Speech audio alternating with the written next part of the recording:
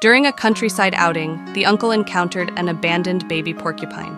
After raising it, the porcupine got into a fight with the neighbor's dog, prompting the uncle to reluctantly send it to a rescue center.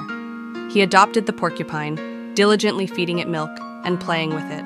Despite its prickly appearance, the little fellow was a vegetarian and adorably clumsy when eating. Under the uncle's careful care, it gradually grew up and became very affectionate. The uncle would take it out to play and experience nature, and upon returning, they would prepare delicious food together. Despite this, the porcupine always followed the uncle wherever he went, even on leisurely strolls or outings to the streets. One day, it unexpectedly got into a fight with the neighbor's dog, leaving both animals seriously injured and covered in quills.